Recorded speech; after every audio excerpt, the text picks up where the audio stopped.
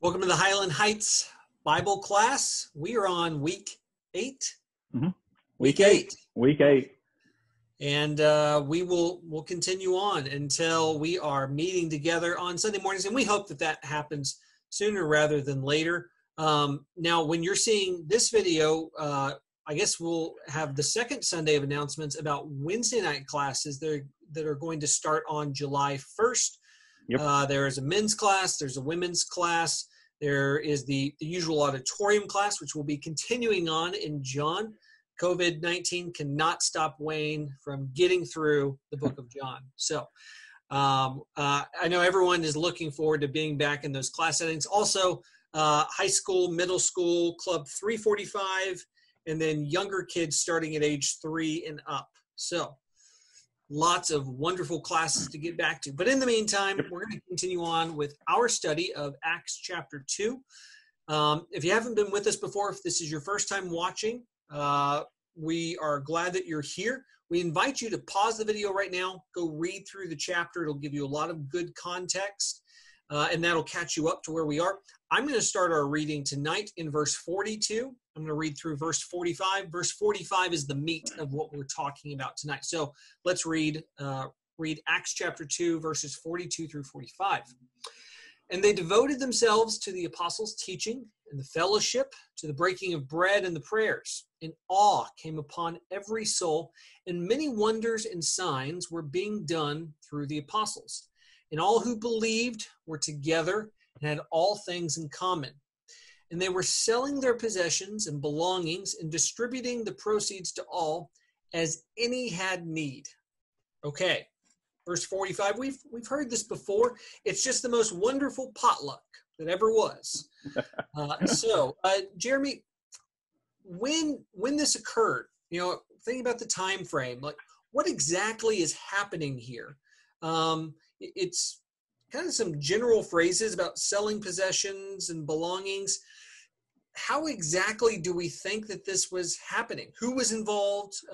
Who's all? Is it just the church? Is it everybody? What's going on here?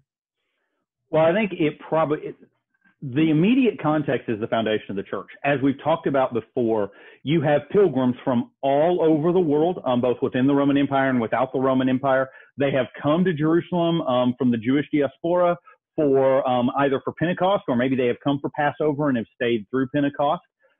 In that era, that would not have been an easy journey. If you've ever had to take a trip, you need to make sure you've got enough money to actually take the trip and get there and have what you need and things like that, and then get home again. Well, now they've come and they have heard this message, and many of them, they've left their businesses, they've left their livelihoods back.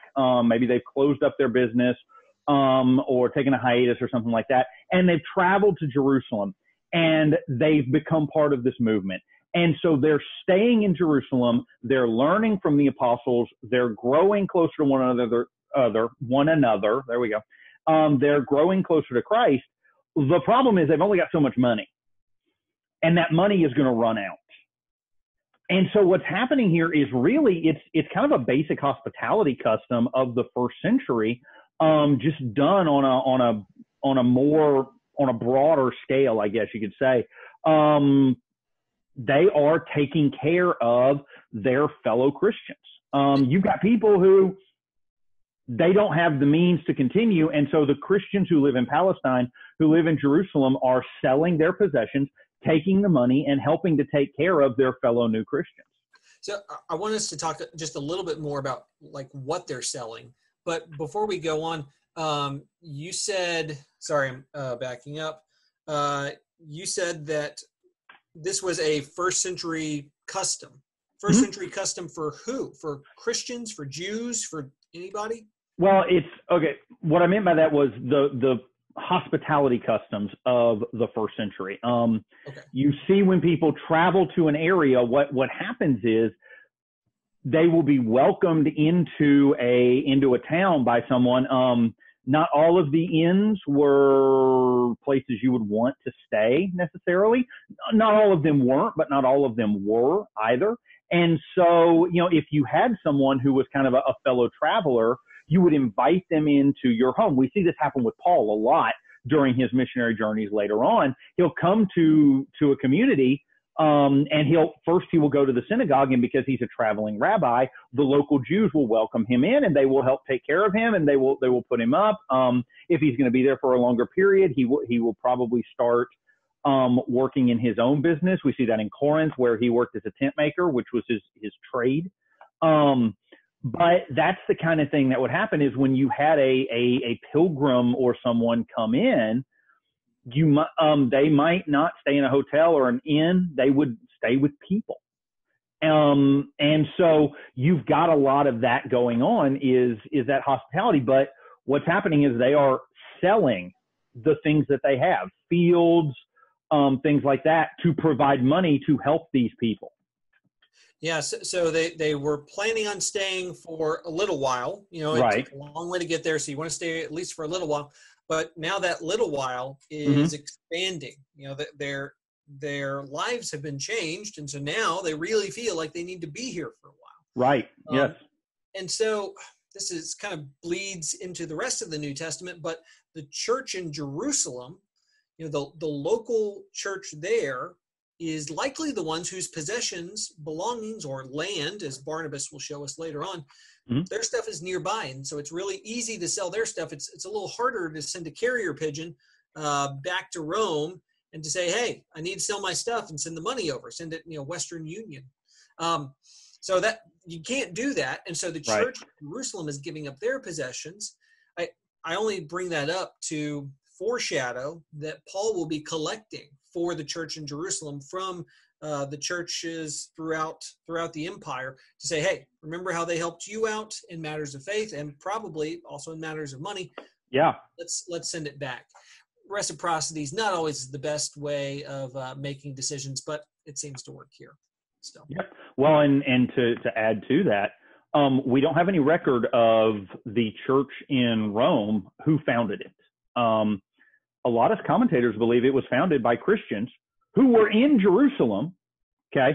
At Pentecost, you see Christians in Rome or Jews in Rome referenced in Acts 2, and then they took it home. So when Paul makes that, he's taking up a collection for Jerusalem, and he mentions that in the Roman epistle, he's mentioning it to people who quite literally lived that out 20 years earlier, hey, remember. And so so here's an opportunity for them to pay back or pay it forward, if you will. Yeah.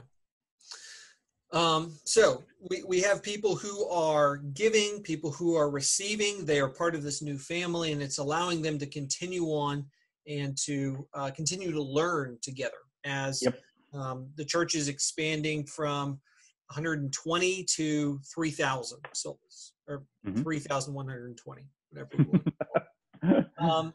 Okay, so is this a biblical principle? Jeremy, I thought the whole point of this class is to learn what it means to be the New Testament church. Is this a throwaway verse, or is there something to be learned here? Oh, no, it's definitely not a throwaway verse. This is, in many ways, an application of something we've talked about, or at least alluded to earlier. A couple of weeks ago, we talked about the miracles, and we pointed out that we can't do the miracles, but we can do some of the things that the miracles were pointing to. Well, that's literally what's going on here. How many times in the Gospels do we see Jesus helping people? He's not, the miracles, the purpose was to show Jesus' authority, to show his approval, but it was also to help people. How many times do we see him chastising the Pharisees for not being willing to help people when they could? Well, here's Jesus saying, here, I'm going to help these people. I'm going to provide food. I'm going to provide healing. I'm going to provide what they need, not just their spiritual needs, but also their physical needs. Okay. This is in a very real sense, part of the Great Commission, which we talked about in the past, where Jesus tells them to teach others to teach others what Jesus has taught them. He tells the apostles that in the Great Commission. Well, they're teaching them to help people just like Jesus did. Okay. So this idea of charity, you see it run, and it's not just here, you see it run throughout the New Testament. The idea that, look, we are supposed to be reaching out and helping people. We are supposed to be there for people to aid people. Okay. So, can we do miracles? No. Can we help people like the miracles did? Yes. In a sense, this is yet another thing where God says, hey, I left you here to do this. When I was growing up, we had a program called Future Leaders, and we had to memorize. There were a lot of things that we did. The title Future Leaders, it was to teach leadership and things like that, as well as basic Bible facts. And one of the things we had to memorize for points, it was always real easy. Everybody did it because it was only 3 points when we did it. Although I think they added one after I graduated Future Leaders, was the 3 works of the church. And the 3 works that I had to memorize were edification, evangelism, and benevolence, which is what's going on here. The idea of doing good for others. I think later they added worship, but here we're dealing with benevolence.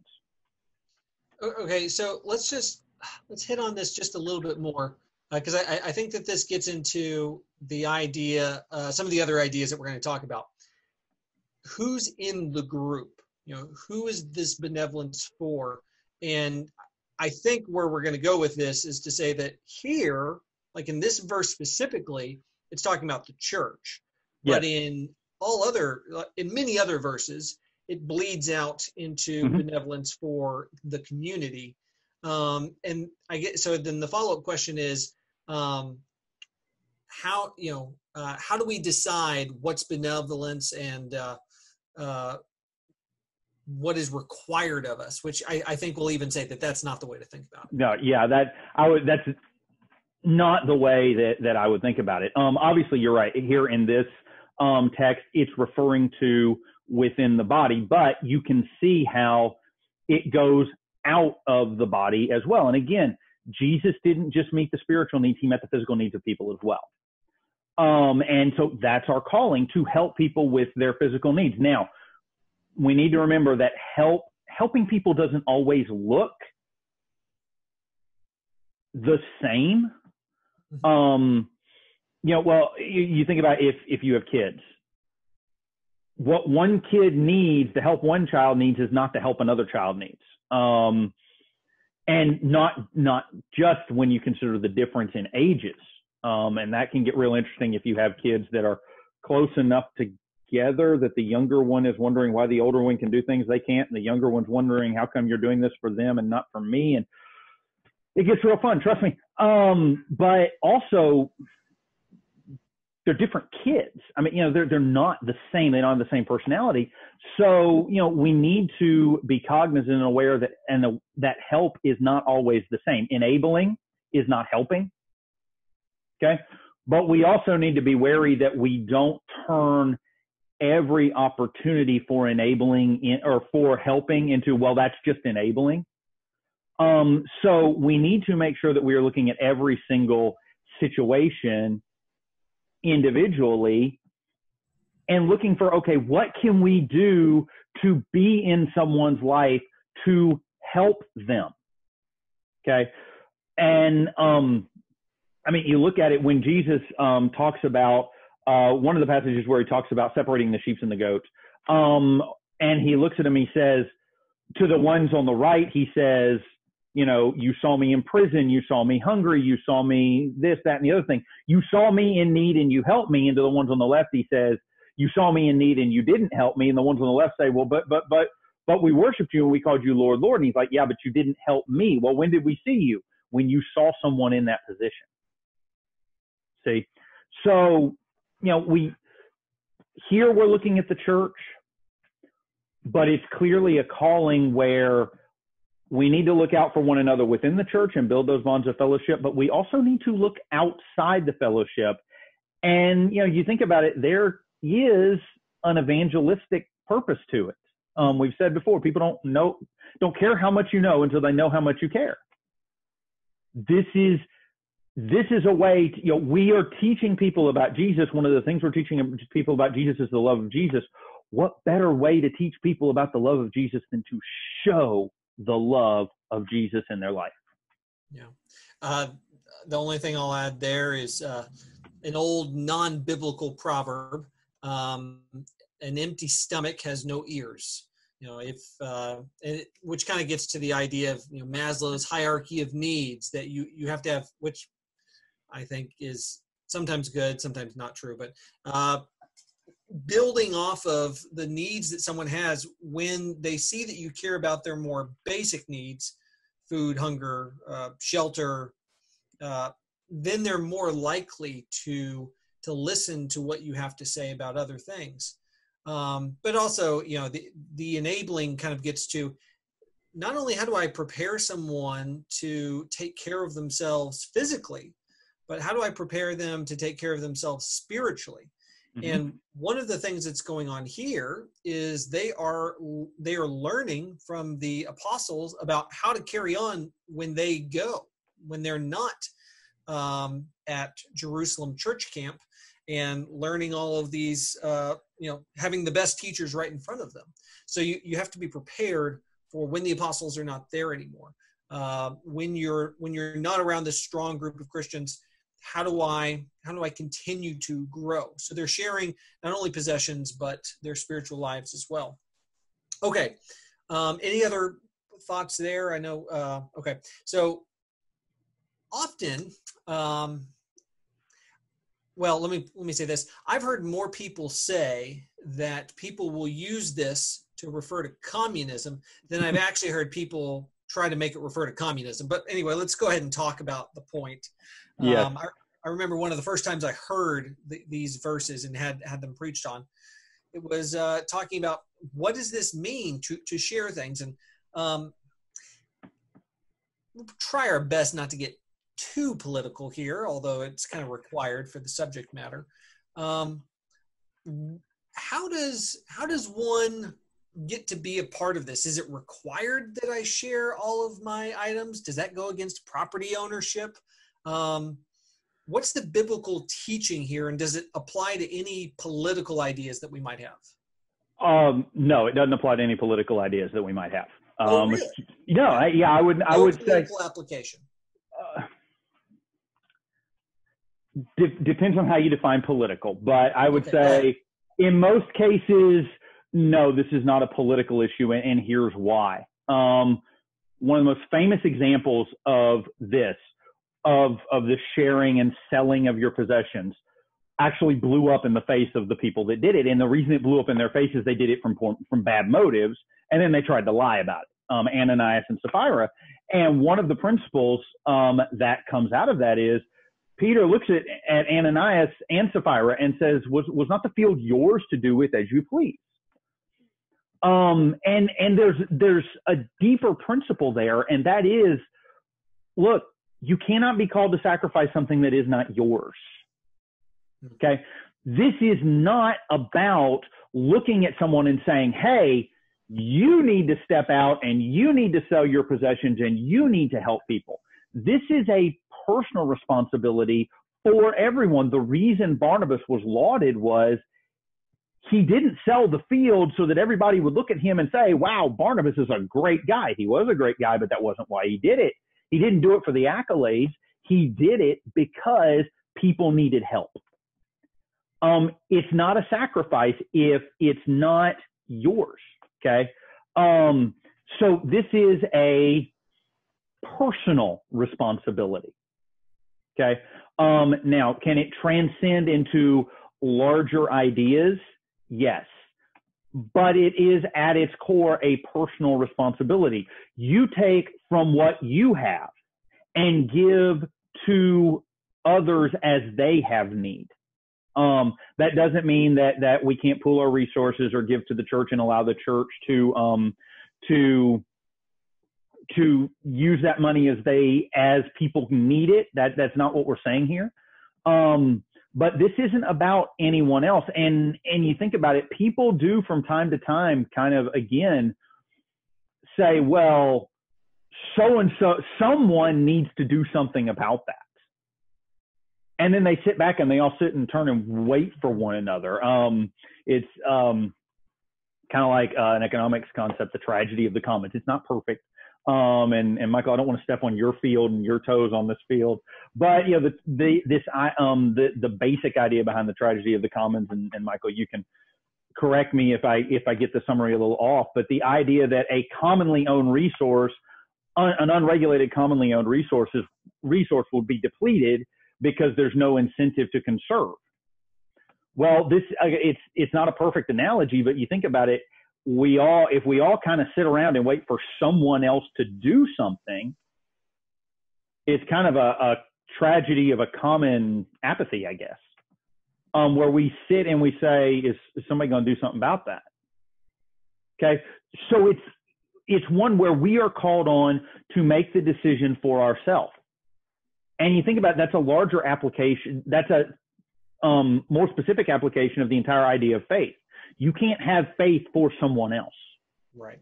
You can't sacrifice on behalf of someone else in the sense of your sacrifice is accorded to them. Okay. You can only sacrifice what is yours.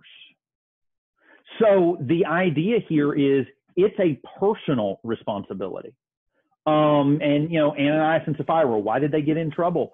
Because they didn't do it for the right reasons. They didn't do it to help. They did it because everybody wanted to say, they wanted everybody to say, look at Ananias and Sapphira, they're great. And then they tried to lie about it and cover it up. And God's like, why are you going to lie to me?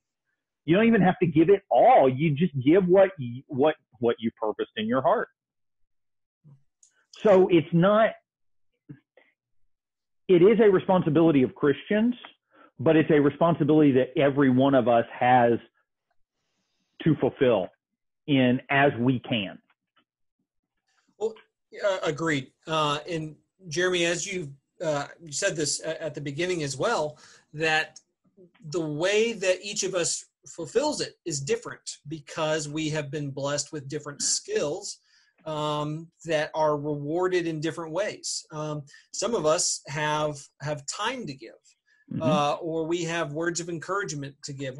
We are blessed with different skill sets that allow us to give to God's kingdom in different ways. And so while there seems to be a monetary physical possessions focus here, we shouldn't only talk about those things. Going back to some of the ideas that you were developing there, I guess the one place I don't think we disagree on the politics here. I think we disagree with the way that we should use the verse. I thought you did a good job of using verse 45 to say, no, it doesn't mean this, this far-reaching idea about having, common ownership of all things. It certainly doesn't mean that. I would say though that that's using it in a negative way. It doesn't mean something. I would say that verse 45 has a positive meaning as well. That we do have communal responsibility in a small sense, in a small community. The world functions a whole lot better when local knowledge is used to take care of local problems. All right, to any of our listeners, if you are a huge fan of short-term missions, mute the video for like the next minute because I don't have anything positive about them that I'm about to say. All right, so short-term missions, other than like medical missions, I'm going to put that over to the side, but it often involves spending a lot of money on a plane ticket to go somewhere to serve a group of people who we don't know that well. I really like, Wayne watches our videos, so I will compliment his daughter, Marley, who goes on, I would say, medium-term missions, but does it continually, is always going back to the same place in Brazil and building up relationships there. On the other hand, when we go abroad to solve problems using our lack of knowledge, we lose the advantage of using local knowledge to solve real problems. I'm not sure how recently they've done it, but I know that our middle school in the past has had basically work camp here locally to take care of local problems. So as these individuals are selling their possessions, giving their belongings as any had need, that as any had need is representing knowledge that they had about each other. So it is showing that there was a communal sharing going on, but it wasn't some large bureaucratic It wasn't government. It wasn't theocracy. It was a community. It was a close-knit group of people who were taking care of each other. Okay, if you're still muted, you can come back on now. I'll stop ragging on short-term missions. There is something, some people would say, well, this is an American idea. Actually, no, I would say that this is a Western idea that was taken from the church, that we should build our society around small gatherings of people, that everyone loves being a part of a club. We're the only, this is not true. I'd like to think that we're the only country with bowling leagues. You know, we like these little groups of people that get together for a common purpose to do something. Well, the church at its best is overall, we are a group of worshipers. But within our worship, we band together. We are a church. We are a mob of people that come together to have this common fanatical cause.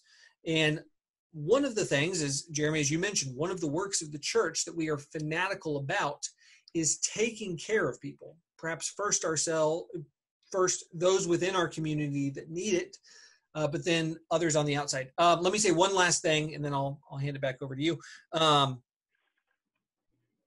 think in order for the church to operate on that local knowledge, it takes kind of two people to have knowledge there. The person that needs to know about the problem, and also the person that has the issue or has the need to vocalize that issue. Now, every once in a blue moon, someone will see the problem. It won't have to be vocalized, and they'll be able to take care of it before anyone asks. But most of the time, it works a whole lot better if people say what their needs are. Sometimes those are monetary. Please let your monetary needs be known. Sometimes it's, I need a break. I need you to help me out with this. Stan put up on Facebook, I need a truck. Someone help him out with a truck. I wish, Stan, do you need my Prius? I don't know. Doesn't carry stuff. Yeah. How do we help out people? Let people know about the needs that you have. That's part of the knowledge going on here. And just to wrap it up, it helps with this idea of the tragedy of the commons. When we talk to each other, it's a whole lot easier to manage that common resource so that we're not depleted. We're not out of energy. We're not out of resources before we're able to carry each other's burdens. Yeah, right. Mike, I think you're absolutely right. And just to build on that thought, on the other side of it, I think sometimes we let our pride get in the way, or we don't want to be a burden to people. And if you think about it, we need to be there and be helping people and let our needs be known, but we not only so that those needs can be met, but also so people can meet those needs. And I realize that sounds like I'm repeating myself, but how can people help if no one says, hey, I need help? Well, just to repeat what I'm hearing you say, for the need to be met helps me. For other people to meet the need helps them. Exactly. Allowing them to serve. And exactly. I'm blessed. Hey, I'm blessing you, Jeremy, by giving you a job. Yes, I appreciate that. Every Tuesday night when we record this, I appreciate that. But we need to make sure that we don't allow a sort of cultural pressure of, hey, I can do it myself. I'm an individual, or a fear of, I don't want to be a bother. No. Step up, be willing to say, hey, I need help. That's not being a bother. If you genuinely need help, that is not being a bother. That's what we're here for. We talked a few weeks ago about the concept of social capital. Okay, the building up of that social capital where if a tragedy happens, you've got people there to hold you up and to help you. Okay. Or just a major event in your life happens. Amy has said on numerous occasions, she does not know how we would have survived the last 16 years without the church. And just about every time we have moved, and in 16 years of marriage, we've lived in 8 different houses / apartments. Okay. There's a lot going on there. So, and one of those was the townhouse when we moved here, and we were there for like 5 months. So, but we've lived in a lot of places. Just about every move, on at least one end or the other, the church was there. When we moved here from Texas, one of my coworkers from school, or future coworkers from school, I hadn't even met the guy yet, met him that day. He came and he helped us unload the truck, and then he drove from Smyrna up to Antioch and spent another 2 hours unloading the rest of our stuff, because we have entirely too much stuff, into a storage unit. I mean, I've never forgotten that, and I'll bring it up in Bible class at least once a year, and then he'll look at me and say, "You talked about moving again, didn't you?" Yes, I talked about moving again.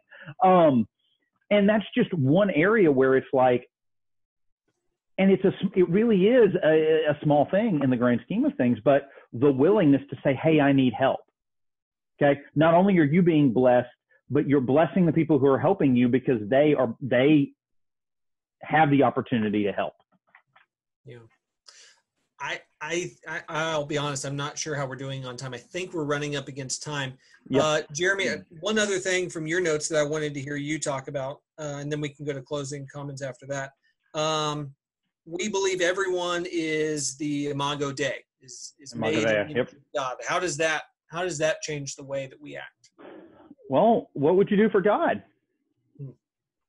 Well, I mean, and no, we're not God, but if we really believe, and this is, I mean, I've mentioned this several times now, because I think this is so important, because because it's important, B, because it literally goes back to the core of who we are. We are made in the image of God.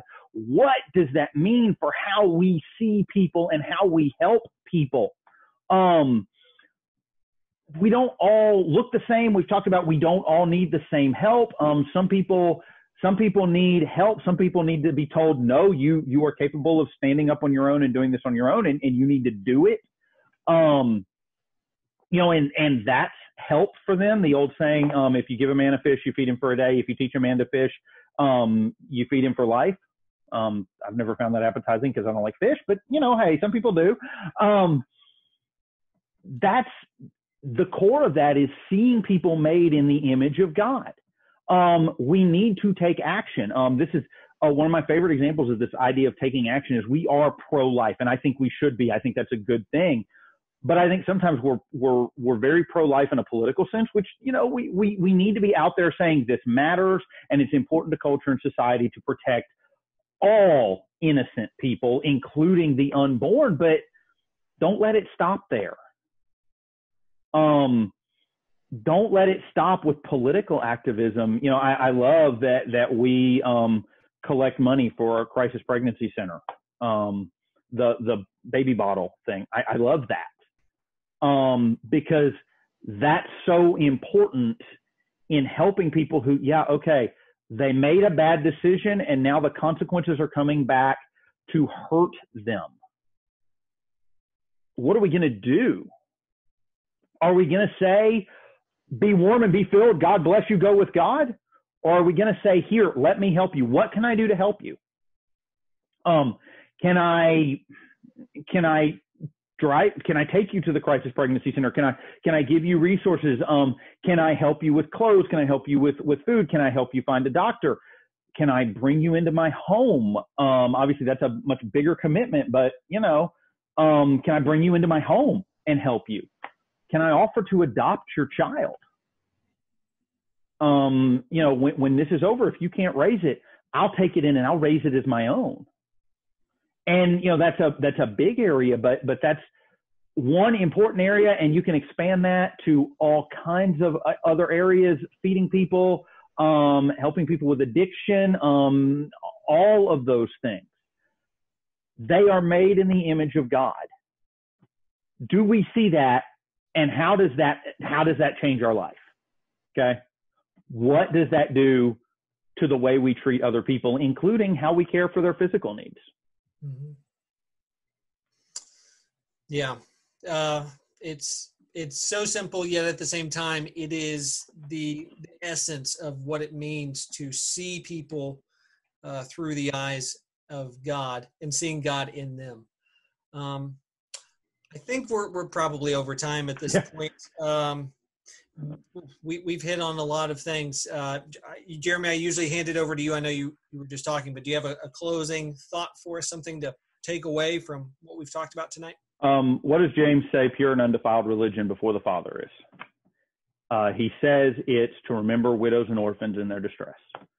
We've talked before about James and Paul and their differing applications of faith, and we've talked about how they're coming from different purposes. James is so valuable because he says, he's basically making the point, faith should change your life. This is part of that. I have faith in Jesus. Okay, what does that look like? Okay, that looks like Jesus, who, when he saw someone who was hurting, he helped them. Yeah. I'll use your transition from James to someone who hated the book of James. Martin Luther once said, the last part of a man to be converted is his pocketbook. It is, anyone can say, Lord, Lord, anyone can be dipped in water. When I start taking your money, like, whoa. Yeah. Now we're getting serious. Now we're getting personal. The economist in me wants to say, your money is a representation of your time. Minimum wage is $7. Maybe you get paid $15 an hour. Every $15 you give is a representation of an hour of your life that you are giving to God. How much are you willing to give? How much are you willing to set aside and to say, this, God, someone told me I'm worth this, but I give my worth to you. If that's the last part of you to be converted, then give it over. One last thing that I'll say, the question, when was the last time you had someone over for dinner? I think that Jeremy started our Bible class off by talking about charity. I think we should end it off by talking about hospitality. Hospitality is an extension of charity that we are, let me put it this way.